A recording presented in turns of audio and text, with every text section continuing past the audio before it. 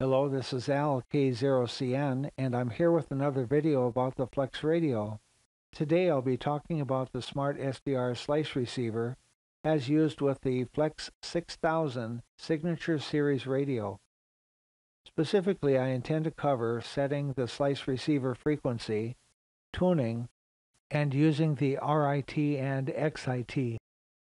I'll be using my Flex 6500 running SmartSDR version 1.10.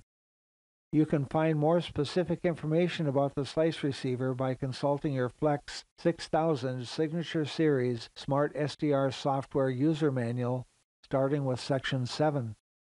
In the Flex 6000 Signature Series radios, every signal present in the RF spectrum from 0 to 73 MHz is digitized by an SCU, a spectral capture unit, creating a data stream from 1 to 4 gigabytes of data per second.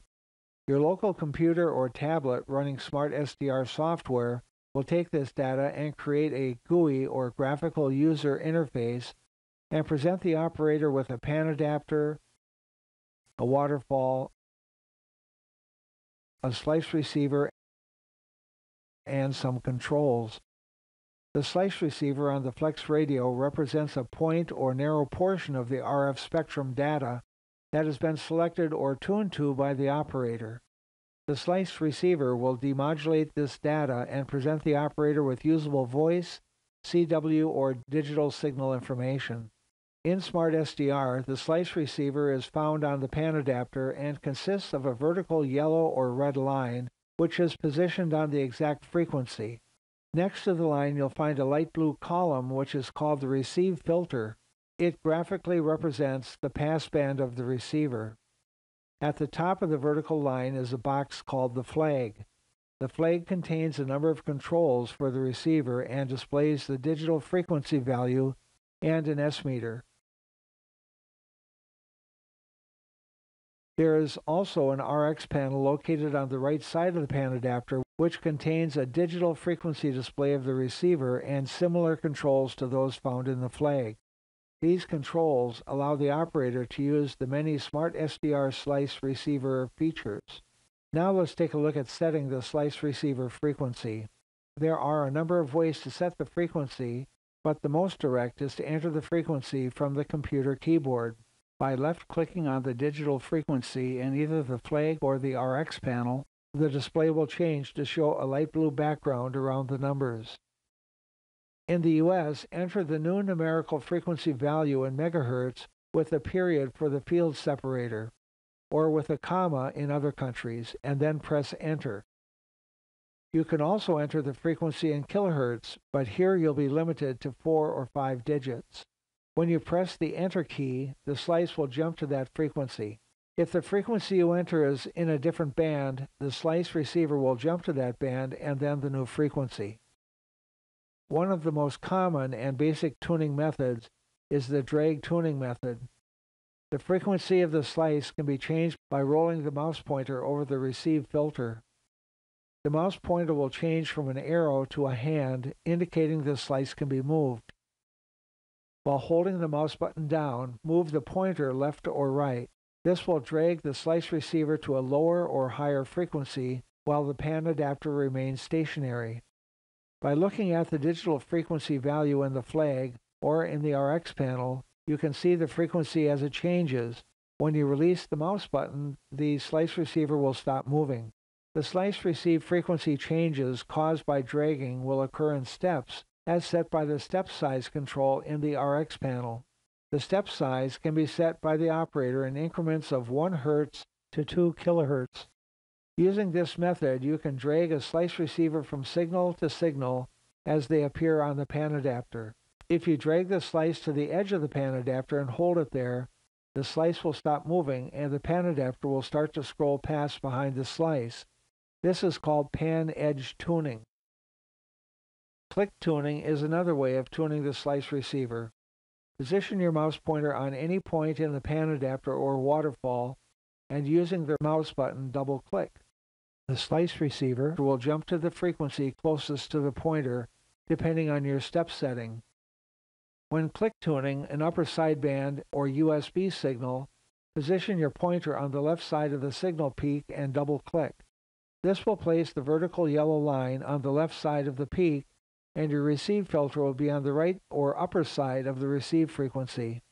Here, you will receive the upper sideband signal. For lower sideband signals, or LSB, position your pointer on the right side of the signal peak.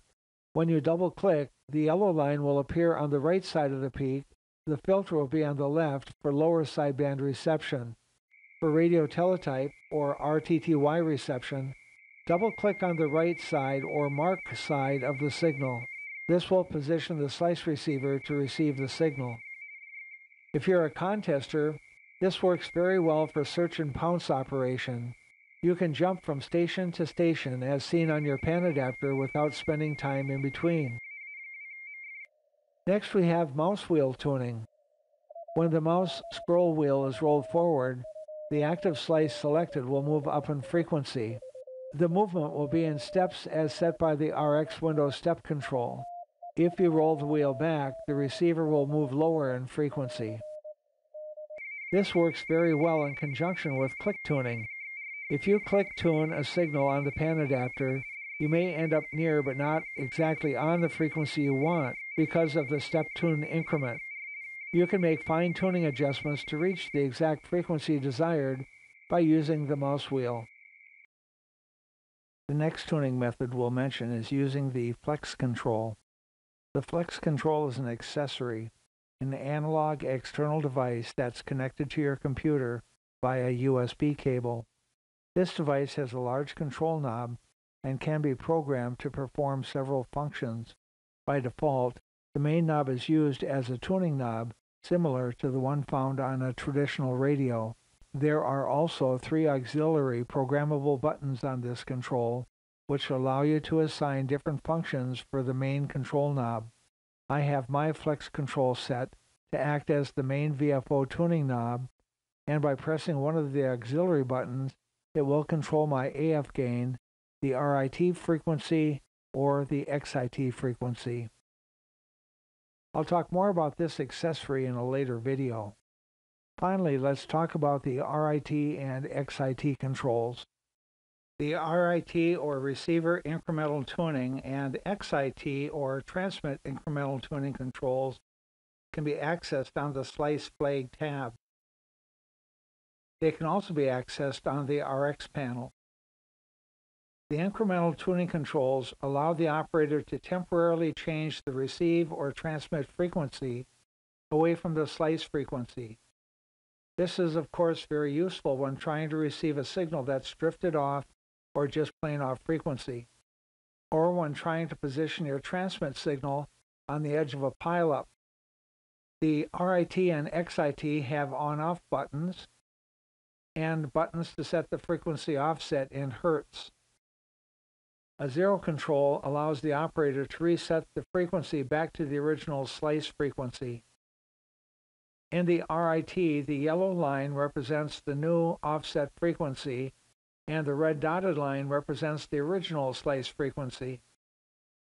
For the XIT, the red line also represents the offset transmit frequency, and the yellow line is the original slice frequency. Well, with that, I'll bring this video to a close, and I hope you found the information we've talked about to be useful. Wishing you all good luck and good DX. This is Al, K0CN, and thanks for watching.